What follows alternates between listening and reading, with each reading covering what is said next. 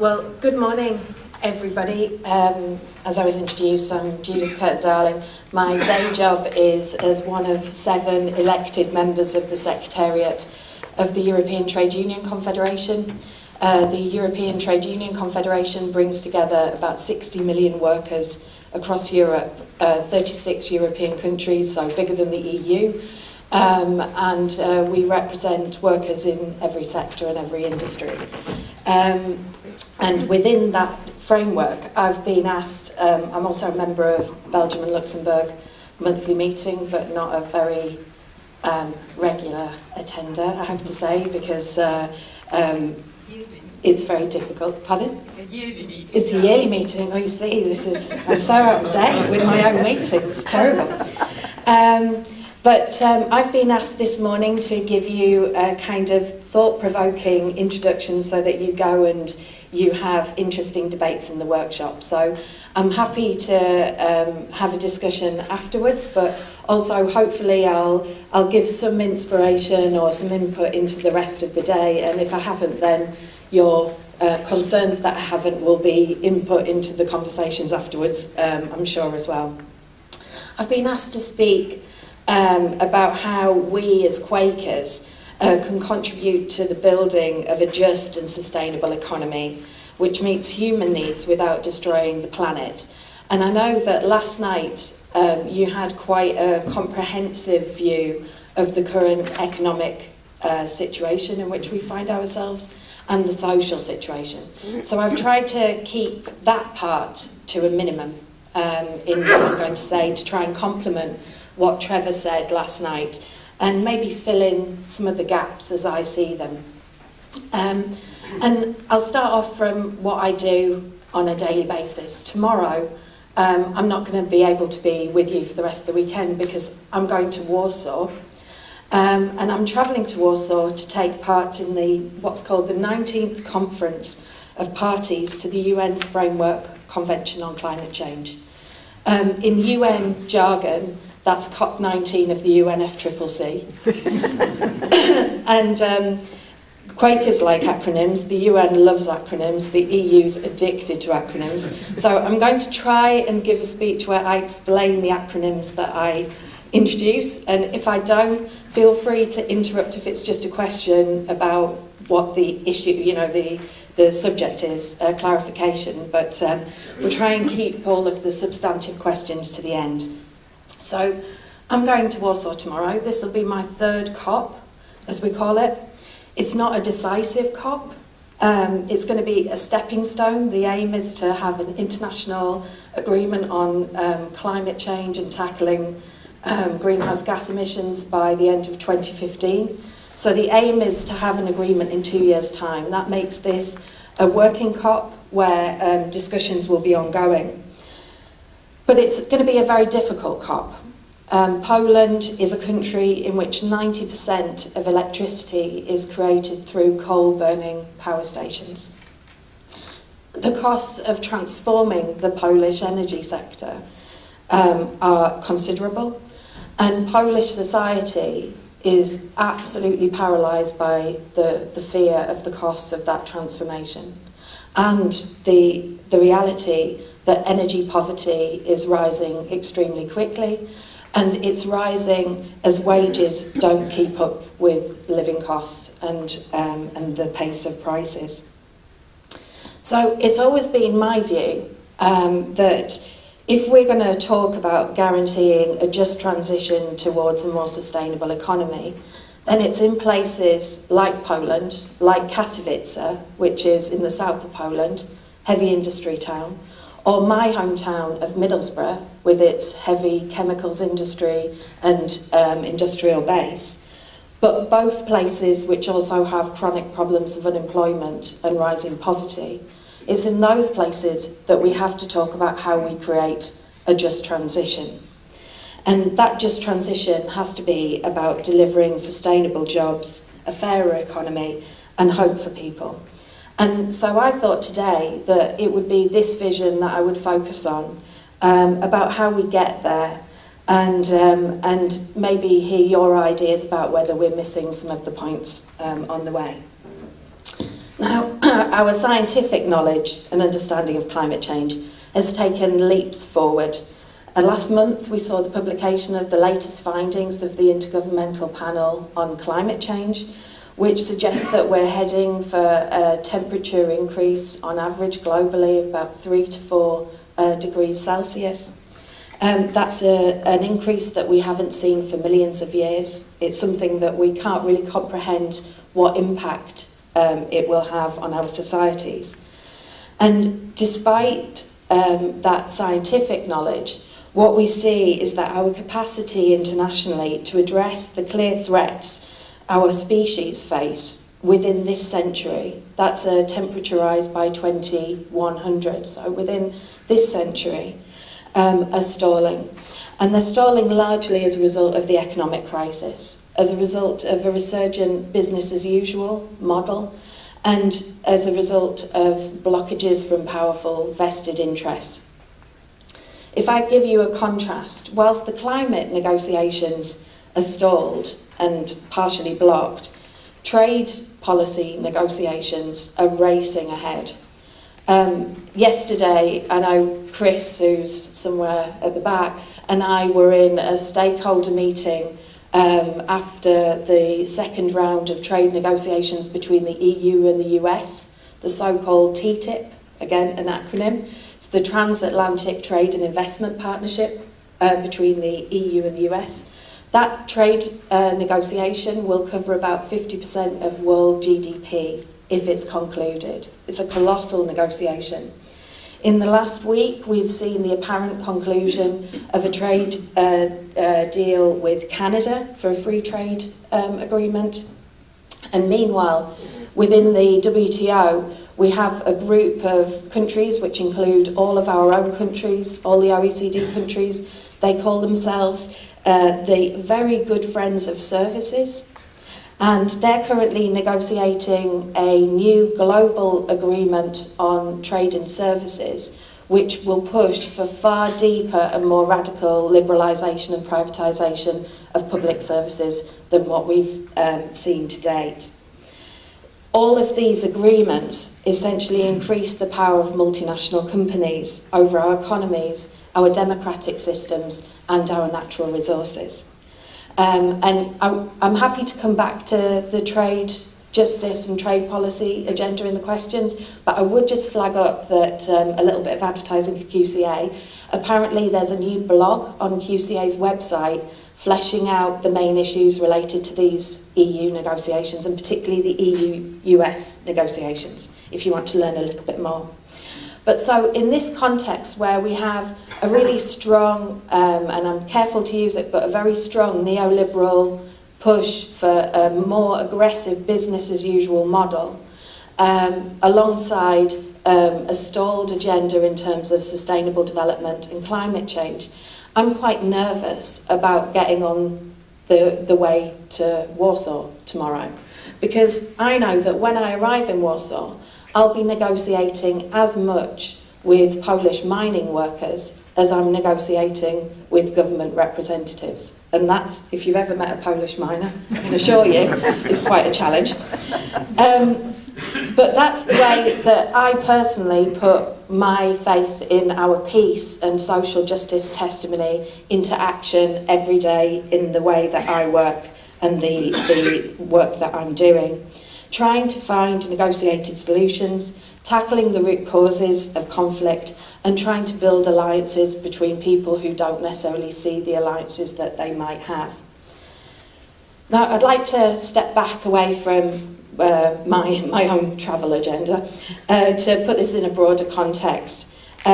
Europe's in a quite fundamental crisis, and it's a crisis which has many dimensions to it. And each one of the dimensions poses fundamental questions about how we can create a sustainable economy in the future.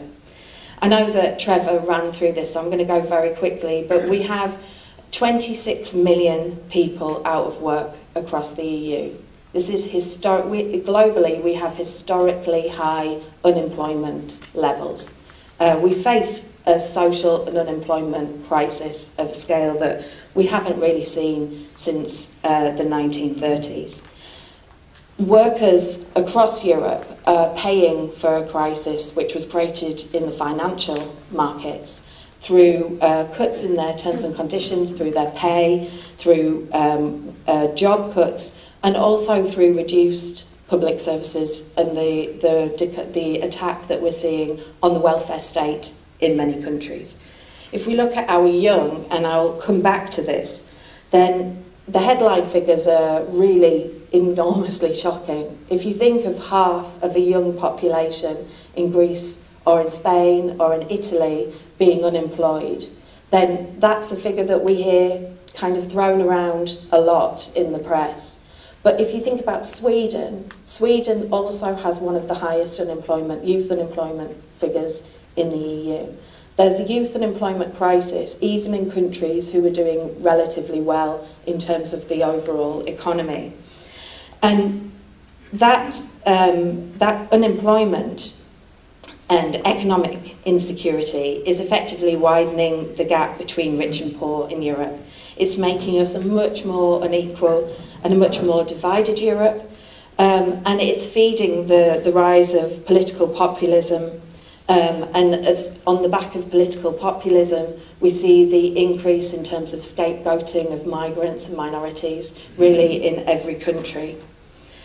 In addition, the economic uncertainties are playing their part in making people less concerned about the environmental challenge and the crisis and climate change. At a time when, as I said, we know that we're pushing the planet to its limit in consuming energy and natural resources at a totally unsustainable rate. Since 2011-2012, what we've seen at European level in analysing national policies is that we've moved from austerity policies to what we call black austerity policies.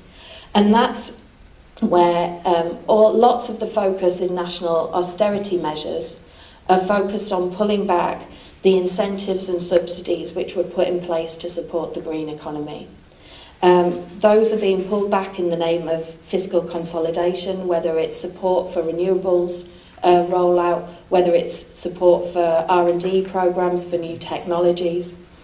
And increasingly, what we see in the public debate is a focus on the need to ensure affordable energy, to tackle our competitiveness, and to address these as the priority. These are false priorities in reality. It's short-termism in the extreme. It's short-termism economically, environmentally, and socially. And underneath this, we have two contradictory ideas which currently shape the mainstream political debate. The first is the fundamental argument for austerity, that states cannot and should not live beyond their financial means. And the second is the idea that we can and must, in effect, live beyond our environmental means. And these two ideas run right through the middle of our political debate. This internal contradiction has enormous and long-term implications for our social cohesion within and between countries. Now, I quoted from the Swarthmore lecture, which was in Canterbury, where there was a large focus on sustainable development, so that I've cited my sources and nobody thinks that I'm plagiarising. But there, it was very clearly said that there's a saying that we don't inherit the earth from our ancestors, but rather we borrow it from our children and their children's children. And we're currently borrowing more than we can pay back. And it's not only about carbon emissions. Earth Overshoot Day is the point in the year when we've used up as much of the Earth's total resources as the Earth itself can regenerate in a year. Since the late 1980s, we've been going into eco-deficit each year, progressively degrading the whole environment, with the Overshoot Day arriving a little earlier every year. This year, we celebrated the Overshoot Day on the 22nd of August. That's the day when we've used more than the Earth can provide. And I know lots of the focus yesterday was on our sovereign debt, on our debt crisis in Europe. But the obliviousness to ecological debt is characteristic of an economic system in which the interests of finance come first. and which fails to recognise the environmental and social foundations of prosperity. As a result, money flows into things that maximise short-term financial returns rather than optimising overall value for the economy and society. Now, the contradiction between our approach to good financial and good ecological management is stark enough, but it's even worse than it first appears. Our planetary boundaries are far from unlimited. In 2009, a group of 28 internationally renowned scientists identified and quantified a set of 9 planetary boundaries. Those boundaries are climate change, ocean acidification, biodiversity loss, ozone layer, chemicals dispersion, land system change, nitrogen and phosphorus in the biosphere, atmospheric aerosol loading, and fresh water. And they argued that they could fix the line, or they could give an indication, a planetary boundary, at which humanity can continue to develop and thrive for generations to come. Crossing these boundaries could generate abrupt or irreversible environmental changes. Respecting the boundaries reduces the risk to human society. It's the most vulnerable and least influential people in the world, mostly in developing countries, but also in our own countries, who are hit quickest and hardest at these boundaries.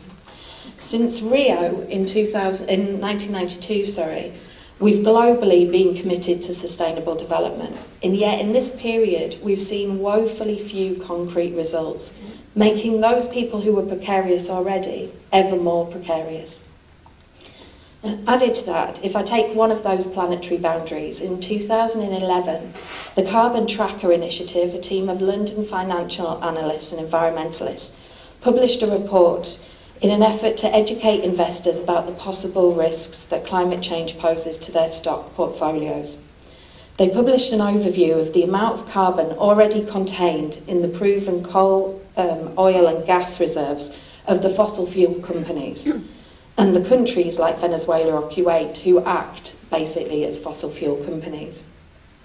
In short, that's the fossil fuel which is already accounted in the accounts and calculated as an asset in the accounts of these companies and countries.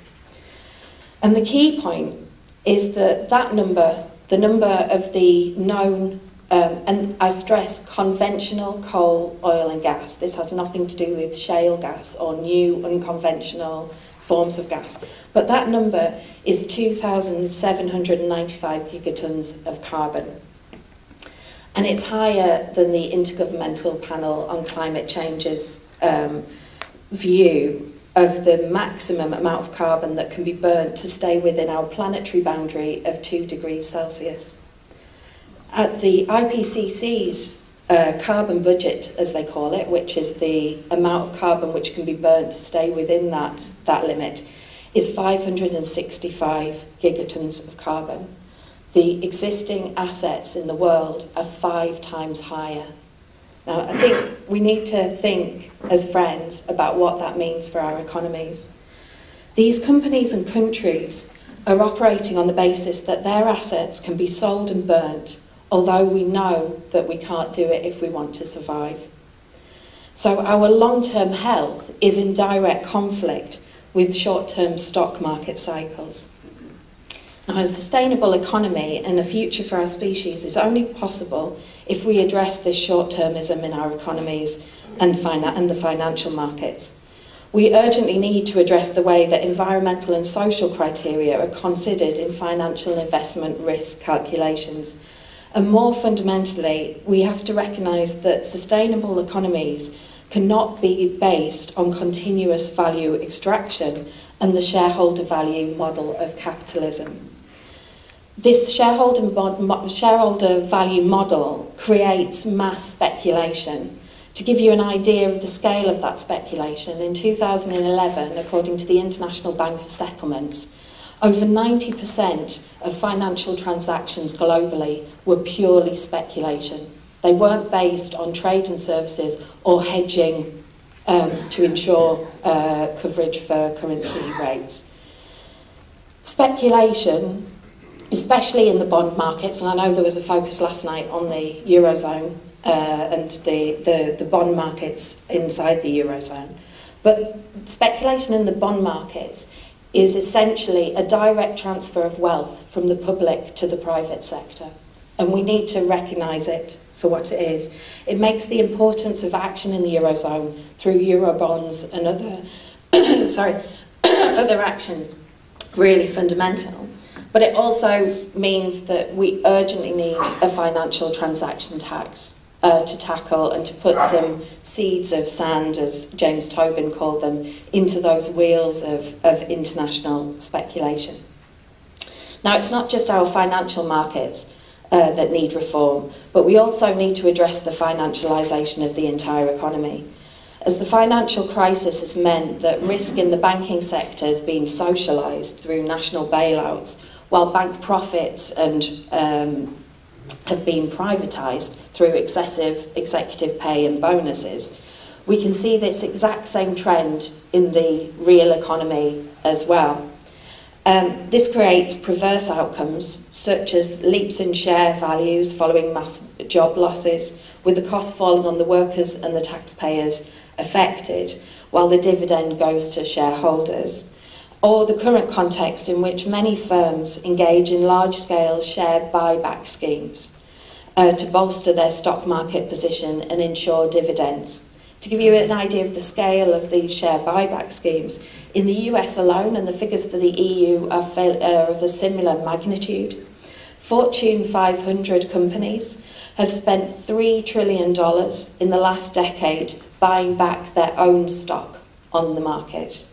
That's money which should have been invested in long-term interests, such as the workforce, through training, wages, and so on, through capital goods investment, innovation, and R&D, but instead is being used to increase the inequality within companies between those at the top and the shareholder and the maintenance of dividends in maintaining the inequality in our society.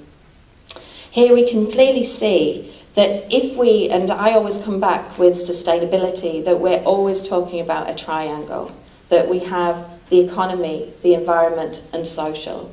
And if we only try and respond to two sides of the triangle, then we skew further the third element.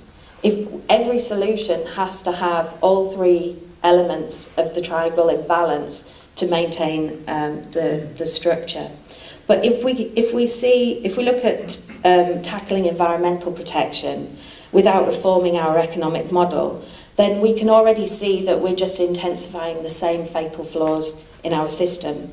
From 2001 to 2010, US clean tech companies, so those who are identified as the green economy, bought back $290 million worth of their own shares. They're practicing exactly the same behaviour as the old economy, these new sectors. But all's not lost. I've been told to give you some inspiration of what we can do, and I'm coming onto that, but I felt the environmental side hadn't been covered adequately earlier. All's not lost. There are alternatives to recession, to austerity, to environmental degradation and social crisis. But we need to address the underlying flaws in our economic system that are currently creating that rising inequality and undermining sustainability. In the 1940s, after the devastation of the Second World War, the US government took a brave decision, and that decision was the Servicemen's Readjustment Act of 1944. It's known informally as the GI Bill. That bill was a law that provided a range of benefits for returning veterans. Benefits included low-cost mortgages, low-interest loans to start a business, cash payments of tuition and living expenses, and importantly, support for any veteran who wanted to attend college, high school, or to engage in vocational education. The long-term economic effects of that decision could be felt decades later. And it's that's the level of imagination that we need today. Since 2009, together with a group of members of the European Parliament, youth activists and others, we've been engaged in a major campaign calling for a European Youth Guarantee. a right for every young person to a decent job, proper training, or a quality apprenticeship within 4 months of unemployment for anyone under 25. Why can't we, as Europe, develop our own green GI Bill, supporting and investing in today's young unemployed, to ensure the development of new goods and services and the investment needed to stimulate the transition to a more sustainable economy? Time and again, we see that where there's a political will, there's a way. In February this year, after that campaign, and the campaign continues, 6 billion euros were allocated to implement Europe's youth guarantee. That's not yet enough. It's about a quarter of what estimates say is needed to really implement the guarantee, but it's a start. And it shows the benefits of the power of alliances and building concrete, reasoned alternatives. And this holds at all levels. And I think fundamentally, the contribution of Quakers collectively must be to help this political will.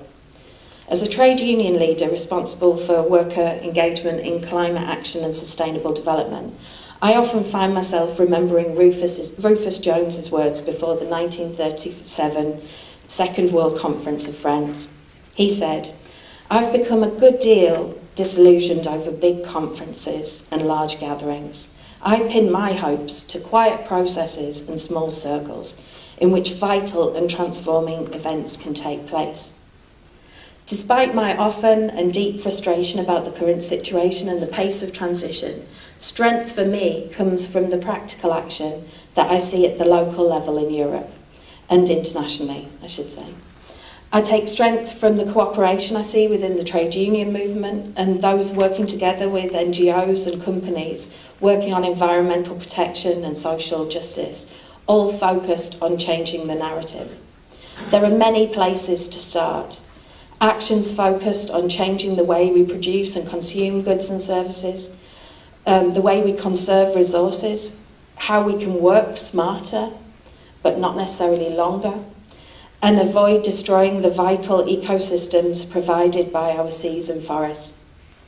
Efforts to find alternatives to fossil fuels, oil, gas and coal, and channel investment into new technologies and the jobs and skills that go with them, whether that's solar and wind power, electric vehicles and trains, capturing and storing carbon emissions, saving energy at home and at work.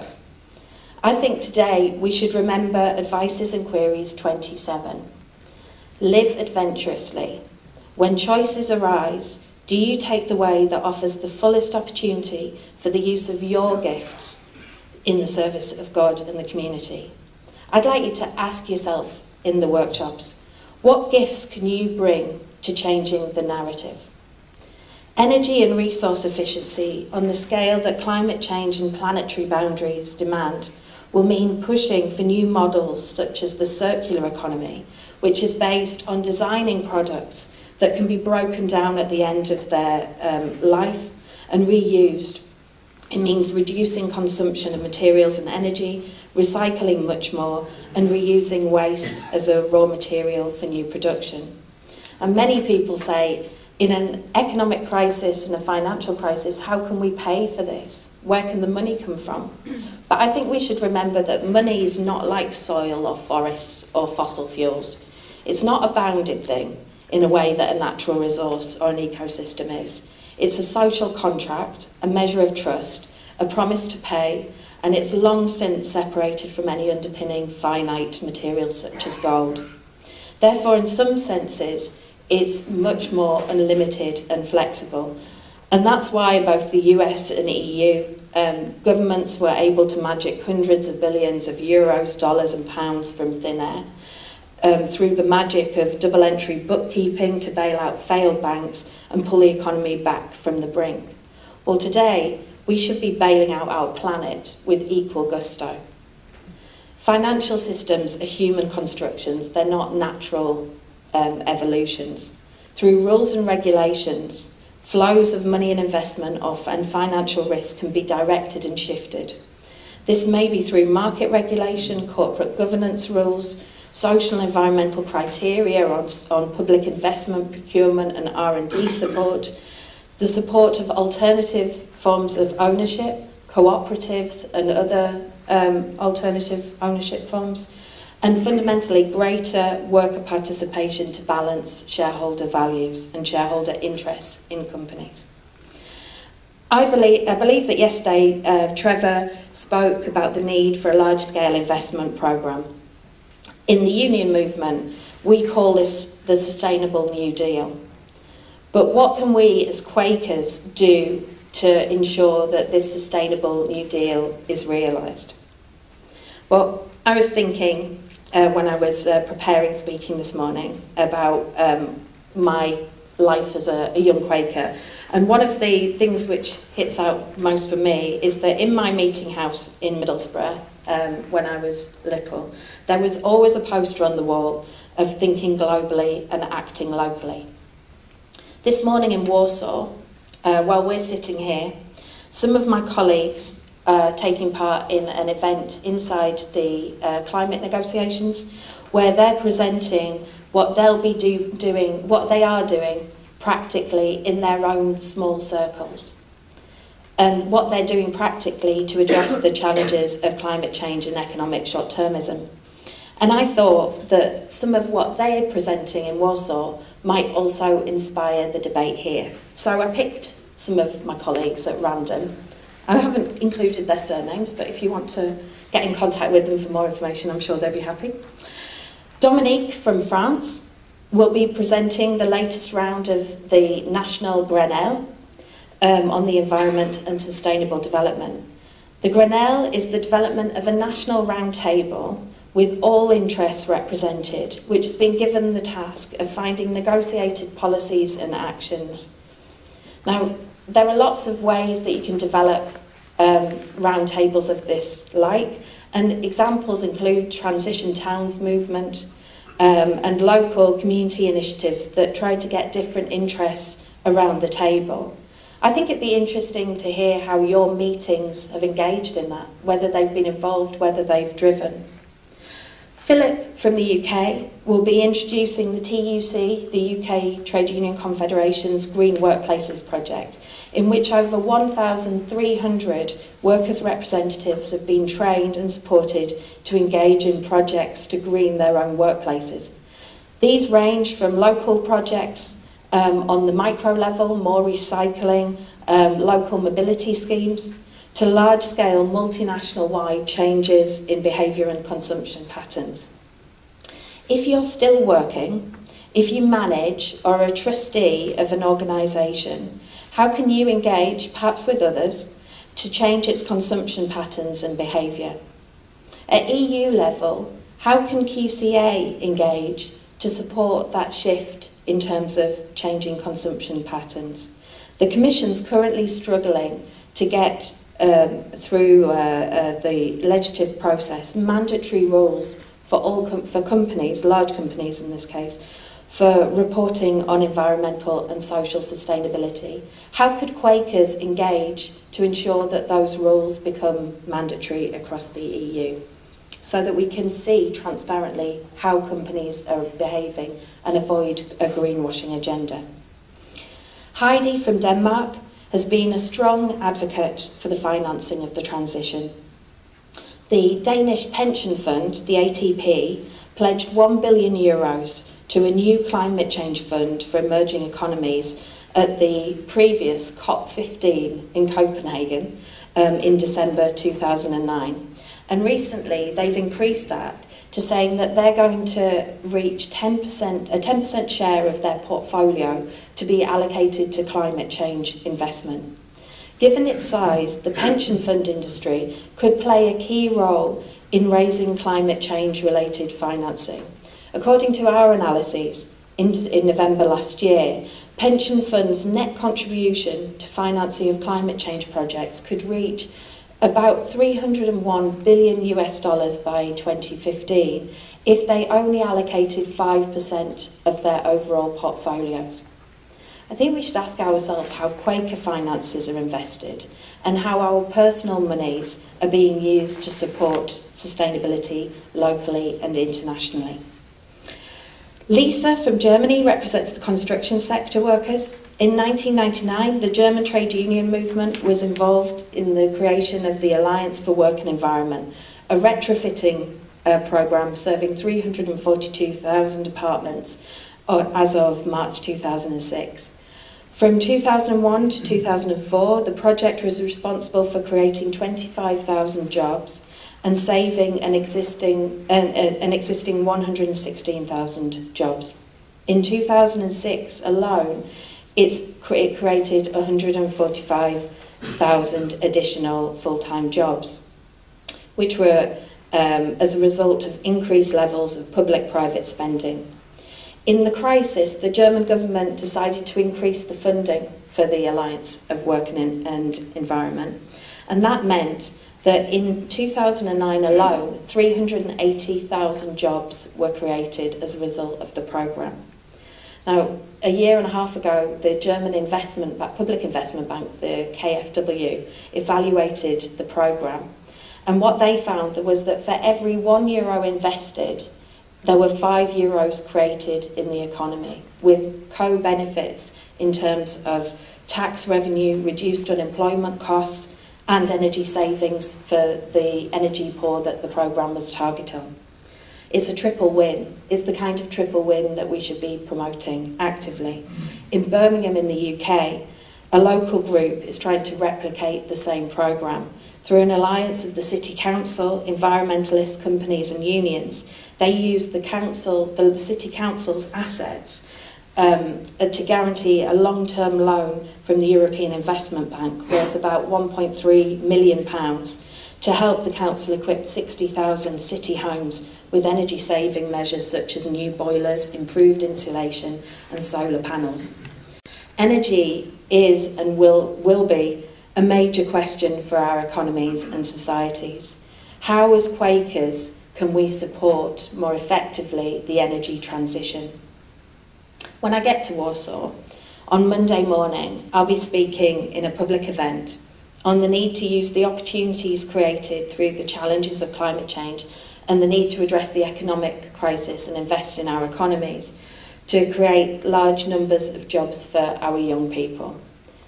As I said at the beginning, we face many challenges, but the loss of a whole generation of our young people in Europe, a loss economically and socially, will fundamentally undermine any effort that we make in order to build a sustainable economy in the long term. And in the short term, the scale of the social crisis felt by many is creating a breeding ground for nationalist and xenophobic arguments. I believe that our peace and social justice testimonies compel us to act, however we can, at whatever level, in whatever way, to use our gifts to further the right sharing of the world's resources and address that crisis. Thank you.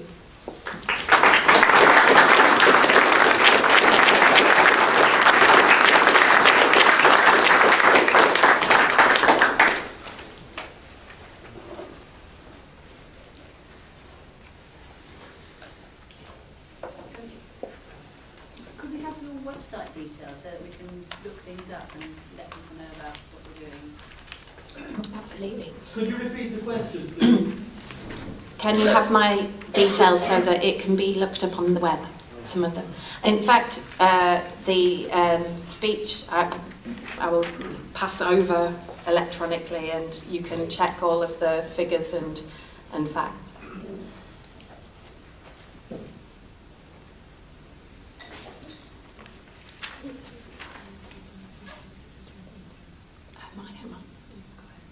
Okay.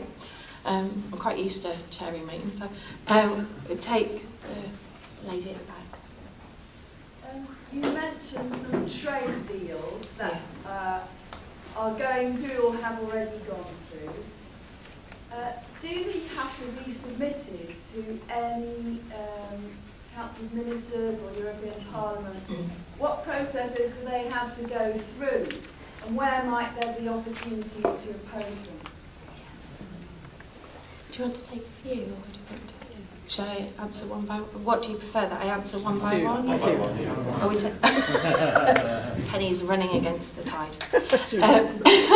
Okay, on the trade deals, trade policy is an EU competence, which means that the Commission negotiates for the whole of the EU. What happens in terms of process is the Commission has to ask for a negotiating mandate. That mandate is given by the Member State governments. The Commission then starts the negotiations, and the negotiations are then reported back to the Member State governments throughout the process so that they can manage. It's probably one of the least transparent areas of EU policy. It's extremely difficult. I spend far too much of my time just trying to find documents. And the reality is that these trade deals are secretive because some of the content of them would really raise hairs on people's heads in terms of what's being put on the table. So if we look at the Canadian agreement, which is apparently, and why I say apparently just been finalised, because the Canadian Prime Minister, Stephen Harper, is very worried that the EU will forget about Canada. We started negotiating with Canada 4 years ago, but we've now started negotiating with another country in North America, which might be slightly larger than Canada. And the Canadians have a little bit of a complex that the EU will forget about Canada and focus all of the attention on the US. So the Canadian Prime Minister, also under domestic pressure, flew to Brussels to sign the EU, that was a bit weird, the EU-Canada trade agreement.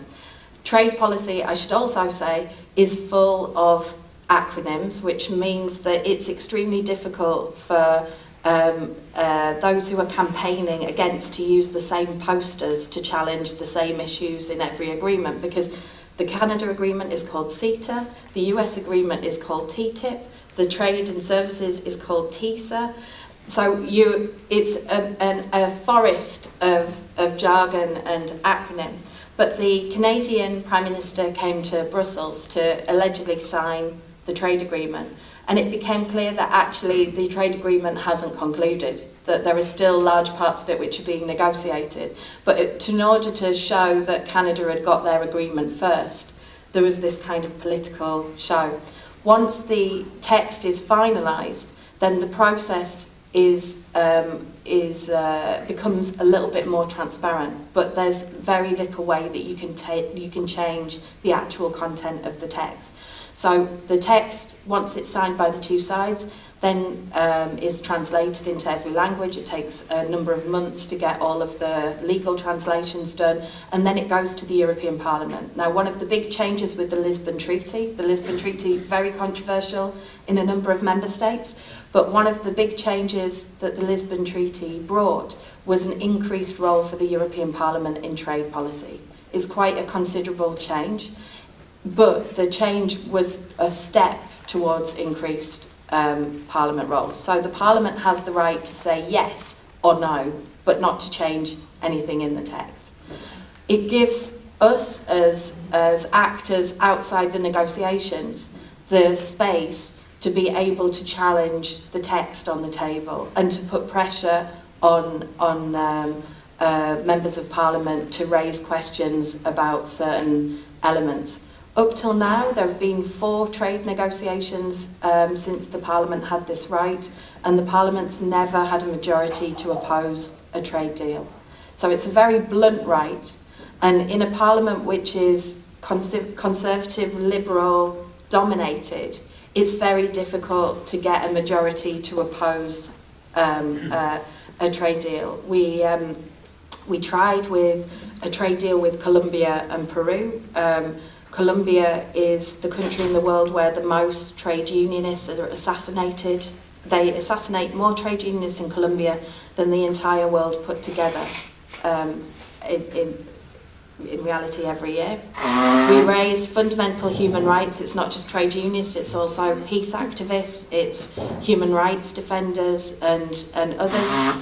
And we raised these human rights questions in the European Parliament. We had a big debate. It prolonged the debate in the Parliament, but ultimately the majority fell with support for free trade.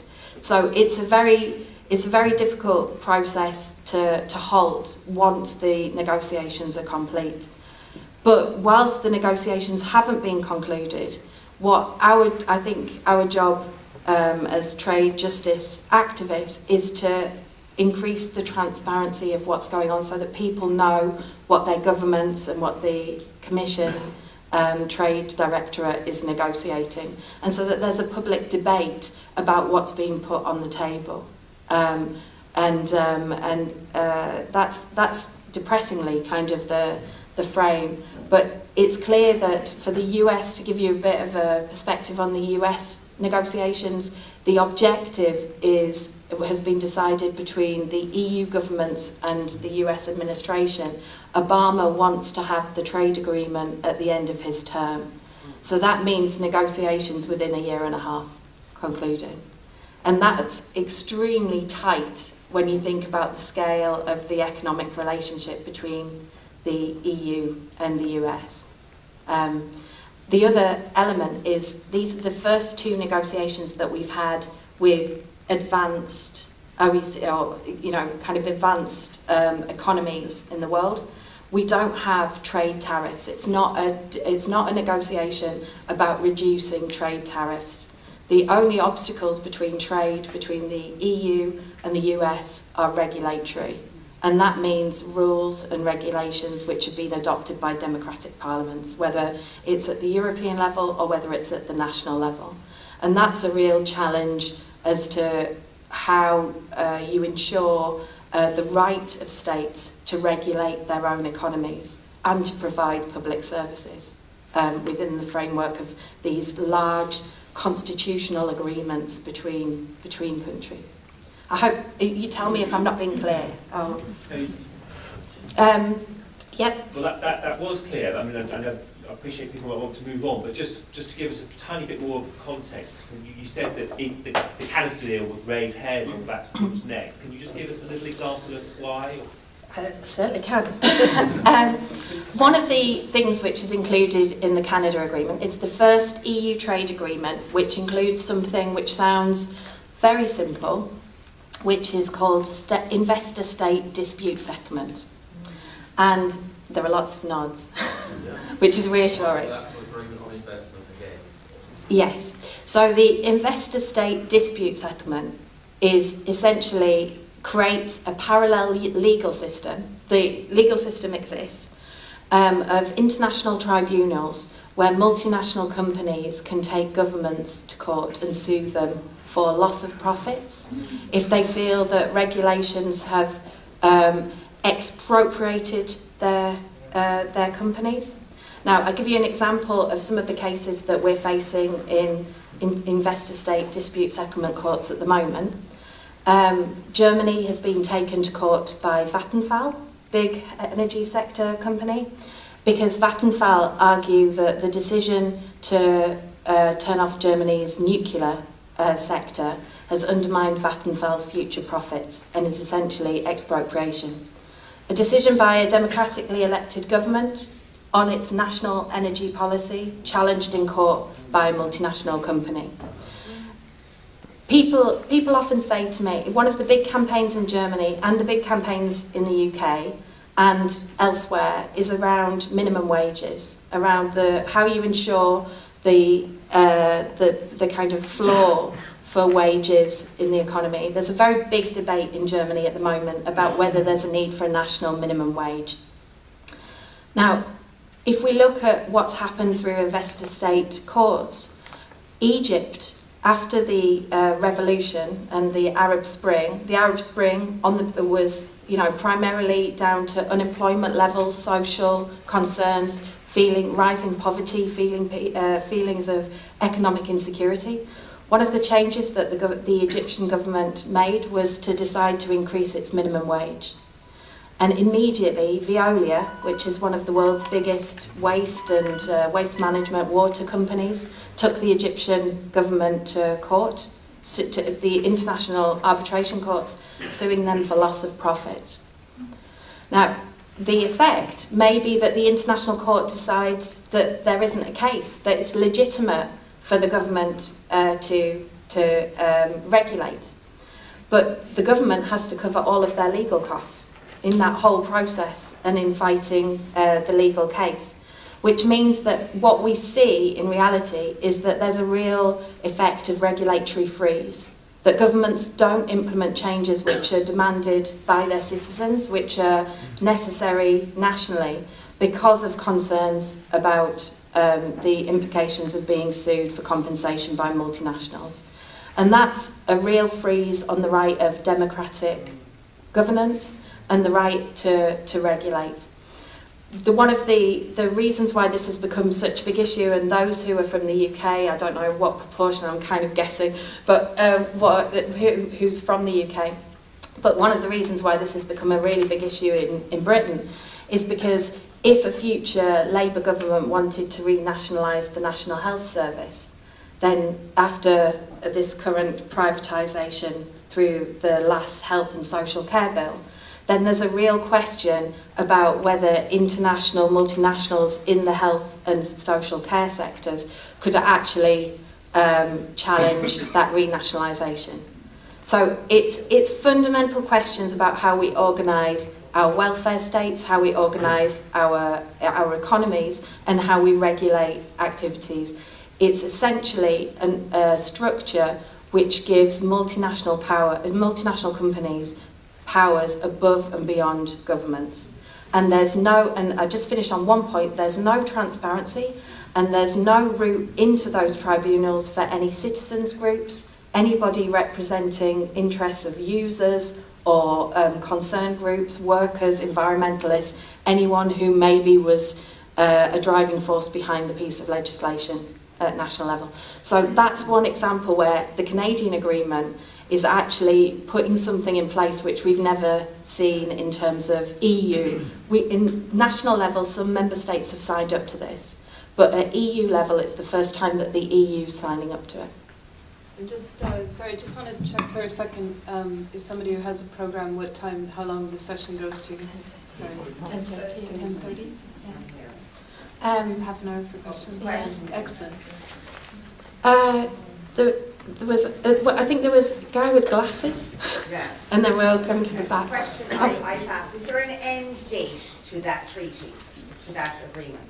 Is there an end date To the Canadian between agreement? Canada and Europe? No, I mean, that depends It's an on... open-ended agreement. Yeah, it's a permanent agreement until the two sides decide to end it. You would have to negotiate to end Okay, it. and then, so this is what we need to be thinking about. How do you end that agreement? Yeah. As the other piece of work that I think probably we need to really seriously consider in QCA is see who is doing the actual negotiations and get in and start to talk with them. And that's actually, on the Commission side, they're civil servants that are doing this. We need to know who the civil servants are and have the conversations with them. That, to me, is part of QCEA work. If we can actually do those kind of things, we can make big changes. Now, we are entitled to have a submission as a regular citizen, but as an NGO, we can have a bigger influence, and especially if we pull together with other NGOs, we can have a major influence on the civil service, which they're just civil servants doing the job. We need to remember that, and we need to influence the way they're thinking as to how it happens in the future. But we need to actually find out how we end this agreement. Yeah. Maybe one, so the second part of the question is the easiest. On the Commission website, you have the names and email addresses and telephone numbers of everybody who's involved in the negotiations and who's responsible for every table of the negotiations. So that's fairly easy and in general, they're pretty open to meeting and hearing the views of different organisations. Whether that's taken into account if there's mass lobbying from industry is another question, but they're definitely willing to listen.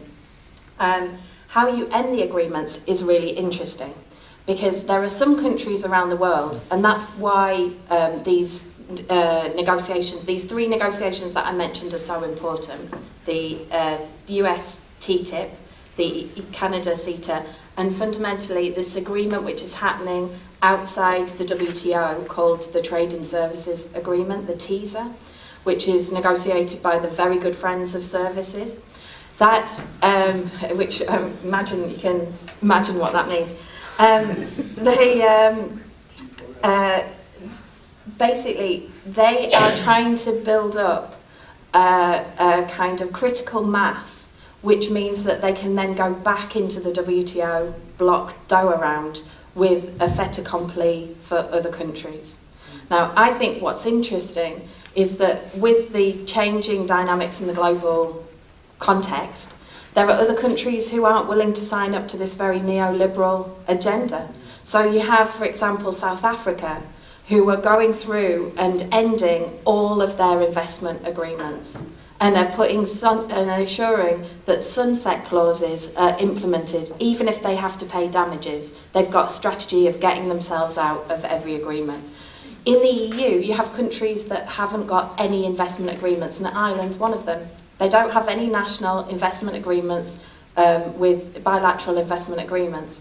So why would Ireland then sign up to an EU agreement which decreases its national power? I mean, we have to break it down and think about where the potential allies at the national level are. And there's definitely a large trade justice movement already kind of running with this, which I'm sure it wouldn't take much effort for Quakers at whatever level to lock into. You know, it needs to be pulled together in a very constructive manner. Yeah, absolutely. We're always constructive. Oh, yeah. Colleague with, yeah. Thank you very much for your speech, which was really, really helpful as well as very inspiring. I wanted to pick up on something you said early on in your talk when you mentioned about negotiating with Polish miners as well as with corporations and governments. Because, as I'm sure you know well, campaigning on environmental issues is sometimes presented as being in conflict with people's everyday basic needs, feeding people today and tomorrow, people's needs at work. And as a trade unionist, I'm sure you're well aware that there are some trade unions that appear to play up to that rather than challenging it. My own experience of Britain campaigning in the arms trade is that, understandably, trade unions who have workers working in the arms trade are concerned about their workers' jobs. Understandably, they're not at the front of anti-arms campaigns. But what's more worrying is that sometimes they're actually lining up with arms companies to defend the arms industry. And I've found myself in the weird position of appearing on radio programmes arguing against a union official rather than an arms dealer. And I wondered if you, as a Quaker trade unionist, had any thoughts on how we, within the trade union movement, challenge the notion of a sort of short-term representation that leads us as trade unionists to end up defending the economic system as it exists rather than challenging it. So, really good question. And it's pretty much why I've got a lot more grey hair than I should have for my age. But you're absolutely right. I think the other thing is that it's trade unions and trade unionists in different industries are quite often pushed to the fore by the industry and by the management in the public debate, because it's more difficult to counter the workforce than to counter the management and the company itself. So you quite often find in corporate communication strategies that will let the unions go in and talk about this, because then it undermines the opposition's argument. Now, in terms of what I've found in trade unions, I think, and that's where I come back to Rufus Jones, I think the only way that you can break that down is by sitting and talking through the whole issue with the people who are involved themselves. And what we've done in terms of Poland, with more or less success, sometimes it's more, sometimes it's less, is that I've spent a lot of time sitting with Polish mining and energy sector workers saying, what exactly is the actual problem that you have with, for example, climate change?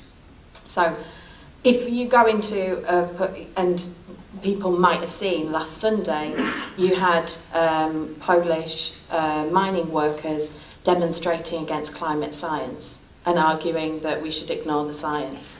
If you actually talk to them, they recognise the science. But the problem is the science challenges their very way of life and means a fundamental change.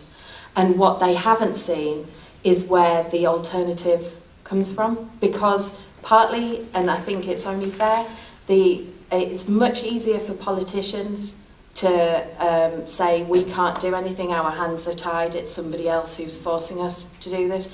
And the Polish government has done that. They've said the EU's forcing us to implement this climate policy and that means your jobs are going. But it's absolutely false. Polish mining jobs are going because coal is cheaper from the US than it is from Poland. It's economics, it's globalisation, it's the fact that, and jobs are lost in the Polish energy sector because we've liberalised the energy sector and sold public energy companies off, restructured, rationalised, modernised, which has meant fewer workers.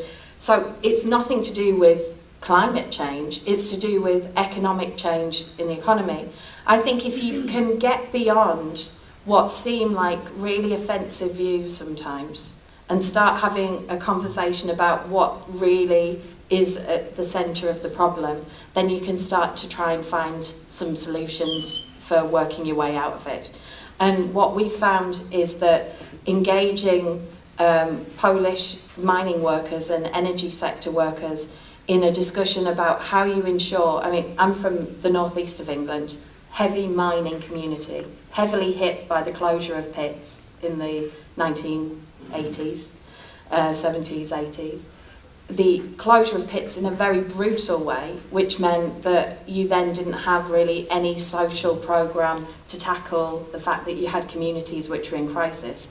And lots of the social problems today are because of the way that economic restructuring was undertaken. If you put in place a plan with people locally, then you can manage restructuring of the economy in a more socially acceptable way. But it's labour intensive in terms of time, in terms of trying to build those alliances. And I think to an extent that's where Quakers are pretty good, because we're happy to sit and plough through the details and discern and think about how you can get around things which seem like unsurmountable obstacles. And I think that's one way. And I think it's the same in the arms trade. If you talk to the workers in Glasgow, along Faz Lane or wherever, what they care about is what are their kids going to do? What are the jobs in the local area, which will mean that the kids who are in school now will have jobs in the future. So it's about, and I had a long conversation with Campaign Against the Arms Trade about it, because I said, if you sat down with the local shop stewards and said, what are your ideas about your local area's economic future and regeneration? And they said, no, they just oppose what we're saying. But we need people who can bring, Northern Ireland, the peace process was about small circles of bringing people with very different views together to try and understand each other's perspective and to try and find solutions. Our economic challenges are equally complicated. The energy sector is extremely complicated, and we need those dialogues. It's not, a kind of, at the moment, it's not a life and death situation like Northern Ireland was in the Troubles, but it's the same kind of mediation skills which I think are urgently needed. And that's my kind of perspective, that's my experience, and it's really difficult, and you take 2 steps forward and you take 3 steps back and then you 1 step forward, and you feel you're never sure if you're really moving in the right direction, but the engagement is absolutely crucial to bring people around. Sorry, I'll try and answer questions far shorter. Right at the back with a pen in his hand.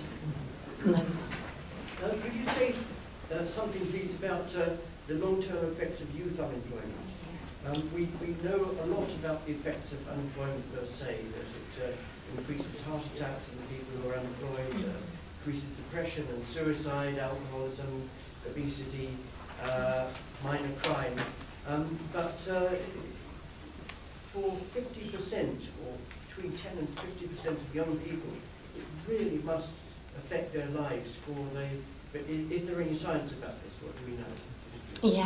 Yeah. There's a lot of research into particularly into the health effects of unemployment, as you said. There's also a lot of research into the economic effects. Long periods of youth unemployment mean a reduced average wage across the whole of your life. It means you're more likely to be in a more precarious position throughout. I mean, there are effects across the whole of, in every dimension of somebody's life. I was really struck, just to give a personal experience, about 2-3 years ago, there was a march of the Spanish indignados. There was the movement of people in the street, the kind of predecessor to Occupy in the US, and they marched from lots of Spanish cities to Brussels to say to the EU policymakers, this is our experience. And it was all kinds of impacts on their lives, in terms of not just the kind of health and economic, but the value that they felt that they had to society, which I think is really crucial. If you look at kind of the need for people to feel that society cares about them, then that's a really fundamental value which holds together our social cohesion. And at the moment there's a complete lack of trust, and I think it has major implications in terms of our democracies, because that lack of trust means that why bother engage in political activism? Why bother engage in voting? Why bother engage in standard political democratic structures? So you have a kind of marginalisation in that dimension as well. And unfortunately, and I say this very carefully in this room, but if only older people vote, then it means that politicians only respond to the concerns of the elderly. And what we've seen in terms of austerity measures is that to a large degree, pensioners have been protected, with all of the burden falling on the young and on working age people. So it has a fundamental attack. It fundamentally undermines our intergenerational solidarity as a society, and I think that will also have long-term impacts. And I mean, obviously there are those who a period of unemployment makes them think about what they're going to do, try alternative things, start up, and they're the lucky few. But for a lot of people, it's extremely depressing and has a really serious impact on, particularly on mental health as well. So, and all of these delayed effects, you see them decades sometimes later. So it's very difficult to judge, but there is quite a body of research about the effects of unemployment. Right at the back, and then I'll come forward. In the global situation you're describing, where multinationals are increasingly ruling the world, how important and how useful will the current QPSW initiative to concentrate on disinvestment be, do you think? I'm from a group in Oxford, Quakers, who are thinking this is probably what we ought to be concentrating on, and quite a lot of other people in Oxford are interested as well, and they're thinking in terms of local authorities, universities, and the church, what churches, faith groups, we've already taken initiatives in the UK. Is that a sensible place to be putting our energies? That's my question. Just to check, disinvestment as in disinvestment from fossil fuels. Yeah. I mean, the argument from the Commissioner for Climate Action is that disinvestment is the most urgent policy which is needed, because you then start to force companies to change their strategies, and you have an impact on their bottom lines and on their balance sheets, and unfortunately that's where many company directors and boards really look. So certainly if you look at the statements from Connie Hedegaard, who is the European Commissioner for Climate Action, a lot of her focus recently is how you link up disinvestment campaigns and strategies in relation to fossil fuels. And that's very clearly the argument also coming out of the, I mentioned the carbon tracker initiative on the amount of money which is already on the books of fossil fuel companies. That's also, they're providing a lot of the research input into disinvestment campaigns. So I think it is important. It's what do you do with the money once you've disinvested from one place? How do you use it in an effective way? And I think there, the campaigns around more ethical funds, this link to ensuring that portfolios include climate change and social justice as part of their portfolios. I mean, there are ways that you can shift it. And then locally, I mean, there are things which you can invest your money to support your local area, like investing in credit unions, investing in local investment funds and so on. So there are lots of alternative routes, but disinvestment's important. In the green top. Thank you for your inspiring talk, and you're starting to give us leads on how to change the narrative towards a more sustainable society, which is the title of your talk. I'm inspired by that. I'm involved in my own version of trying to change the narrative. But what struck me listening this morning was that those with the power and the money who hold the belief system that we should not live beyond our means, but we have to live beyond our environmental means, those with the power and the money hold that belief system, and that is leading to us borrowing more than we can pay back earlier every year. When is the time for us, we Quakers, to move towards attention, at least some of our attention, to adaptation, as opposed to continuing this tiny effort towards mitigation? When do we need to alert ourselves to the need for adaptation to what's to come? The IPCC, if we're just thinking about climate, the IPCC have put, I would advise, I mean it's a quite technical report, but the executive summary of the latest report from the IPCC is quite readable, and in it includes a really, I think, terrifying but brilliant graph, which shows that the longer you wait, the more dramatic the change has to be. So the answer is we have to be doing both. We have to be doing mitigation and adaptation now. Are we though? Because we're still giving all our adaptation is the poor relative of mitigation at the moment. But at EU level, I'll just speak about EU level. There is a European adaptation strategy. Much of it is focused on public health, on coastal areas, infrastructure, and so on. It gets a lot less airtime than mitigation, but in every conclusion they say how important it is, which probably means that it'll get less airtime. I mean, it's one of those strange things. But it's, it's fundamental. And talk about, I don't hear it spoken about in the Quaker environment. Yeah.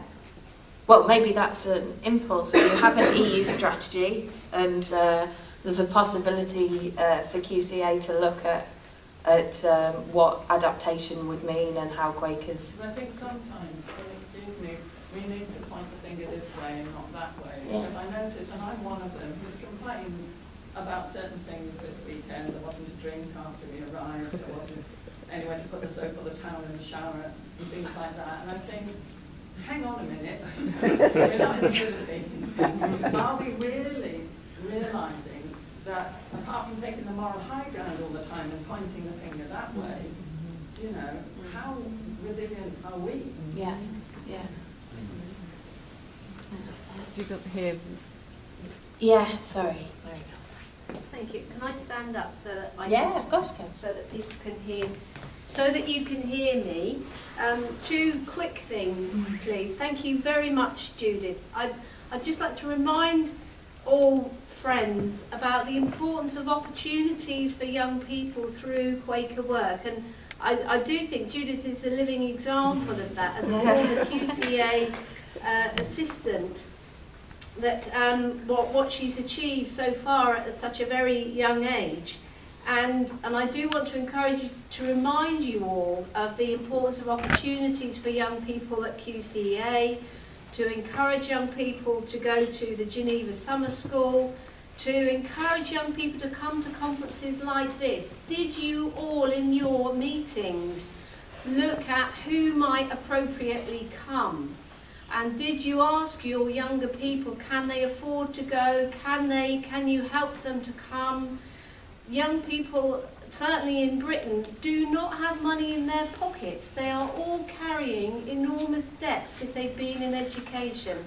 And it is undermining their confidence to even ask to come to something like this. So please do think about them, and please do engage with them and say, how can we help you do what you feel led to do? And I'd just like to mention that I worked at the UN, Puno, New York, in the 1980s, and I remember reading the climate change stuff then, and I thought, oh my, we've got a big job ahead of us, and I'm hearing the same thing again today, and that's a long time ago, friends. That's a long time ago. We worked on the Prep Conference, which obviously took place in 1992, and lots of stories there.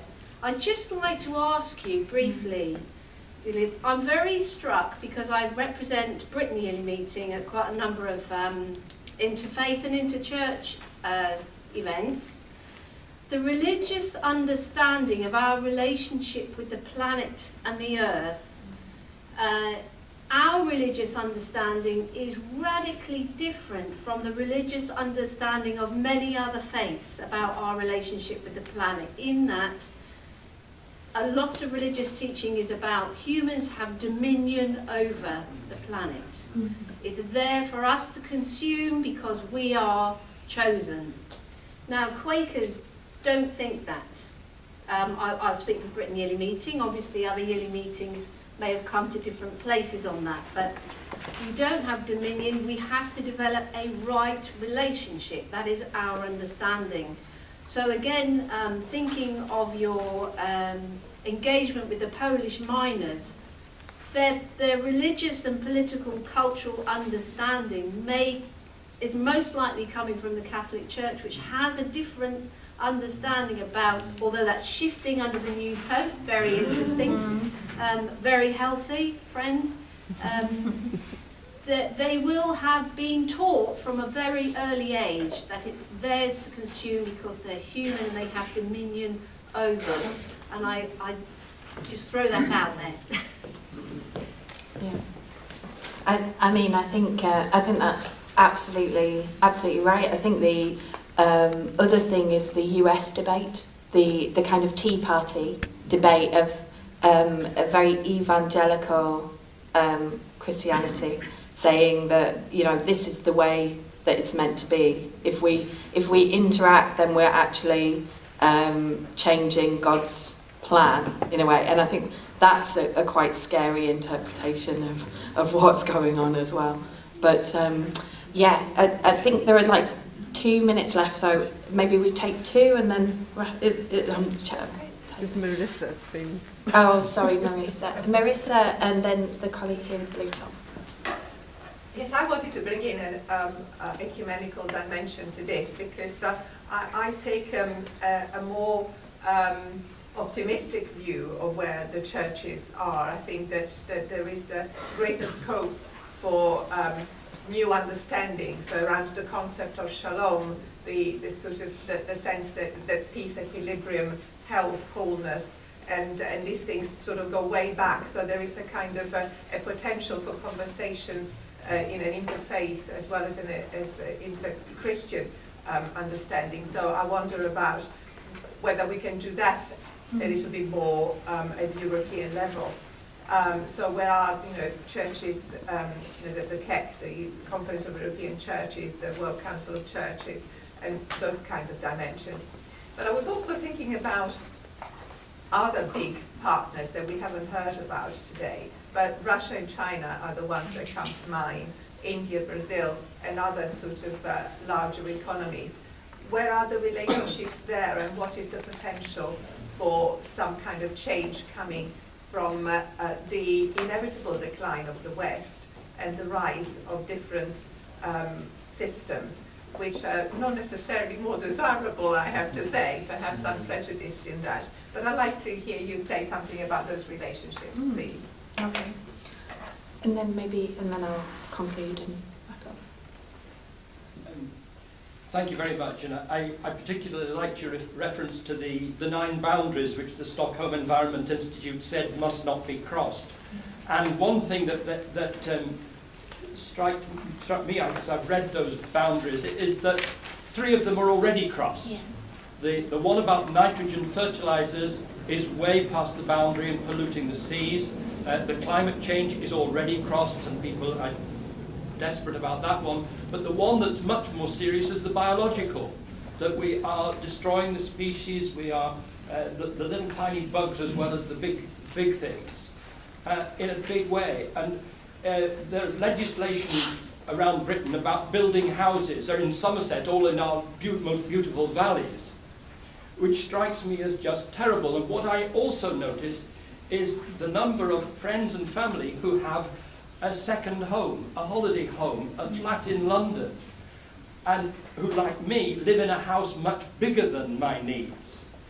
And it struck me that somewhere along the Rhine, rationing of some kind, quotas, has to come into our thinking, and I found myself wondering whether I should have travelled all the way here on Eurostar for this.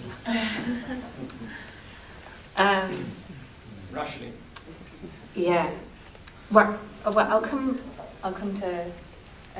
I'll do them in order. So, in terms of relations with the BRICS, I mean, I said it in passing in relation to South Africa, and the fact that the EU, in terms of the trade policy, is very clearly negotiating with the other OECD countries.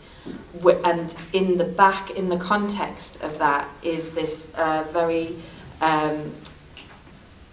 interesting kind of changing relationship with Brazil, Russia, India, China, and South Africa, the BRICS, because if the opposition to that very orthodox neoliberal model of trade and investment relationships is coming from those countries. So if you look at what the background is of the EU-US negotiations, both the EU and the US want to have a trade agreement with China. And this is kind of all of the context of it, but partly what they want is first to join their own forces and then to go to Beijing with a common front because of the global dynamics. So there's a real challenge. But on the other hand, on climate change, there's real cooperation.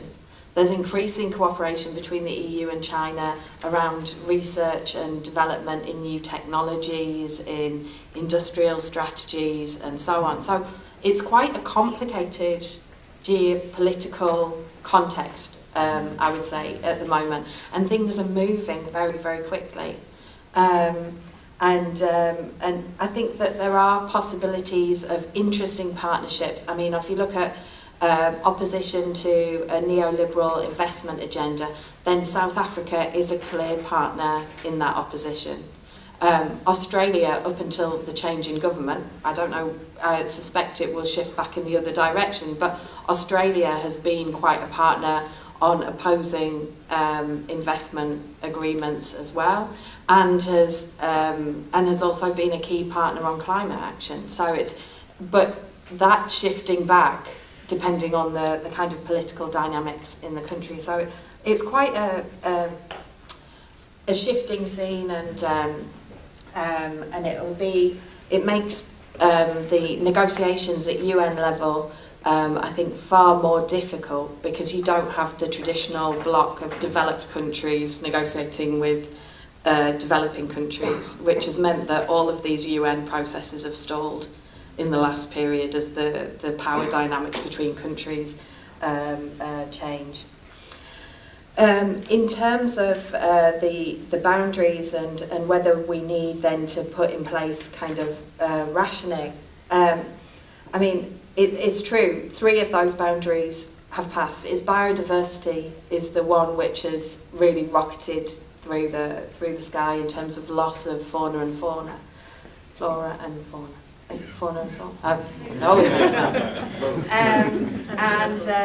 And I mean, if we don't start seeing, you know, the choice, I think it comes back to what I was saying about the IPCC report of where you start taking action.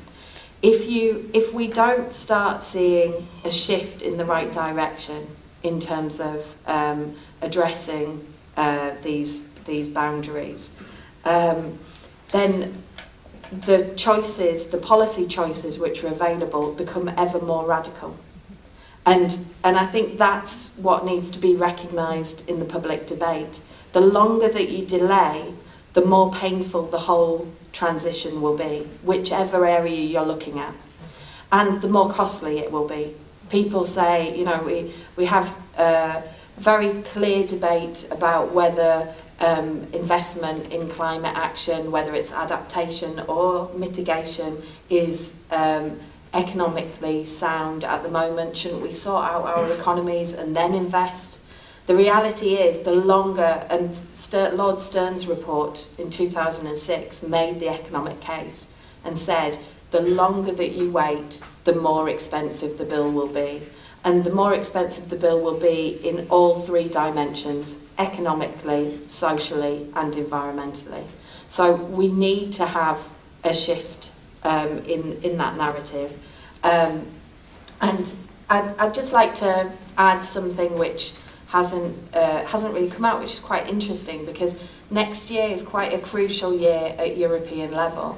We have the European Parliament elections, which are the next chance to shift. We have 3 key institutions at European level, basically. The European Parliament elections will be in May. There's a real chance to shift where the political direction of the Parliament goes, and the priority given to this kind of agenda. There's after the Parliament, the new Commission will be appointed, and according to the Lisbon Treaty, the Member States have to take into account the biggest group in the new Parliament in terms of the President of the Commission, which means that you could see a shift in the Parliament majority and then a shift in the political direction of the European Commission as well. And then we just have to sort out some Member State governments. Well, I couldn't possibly comment further. But I mean, there is a possibility to actually affect the political framework which is framing this debate. All of these policy, what Trevor presented last night, lots of what I've presented today is about political choices. And it's about whether politicians take the political choices, or whether they, like I said about the Polish government, they decide to sit back and blame other people for what's being imposed. Now, I think we have to also think about that political engagement and the chances offered by next year. And I'll put my cards, since it's the end of the session, I put my cards on the table that I decided that the only choice, I wasn't really given much of a choice by some people, but I decided that the choice for me was to stand for Parliament and to stand for election and to try and defend this agenda myself. So in the European elections I will be top of a party's list, and will hope to be arguing for this kind of more progressive agenda in a new Parliament. But I don't want to be in a new Parliament full of rabid climate skeptics and nationalists. So we need a movement across Europe which is backing a kind of progressive, sustainable vision of our economies in the future. Maybe I'll end it there and we can go for coffee. And I know not everybody asked their question, but I'm staying around for a little bit, so I'm happy to.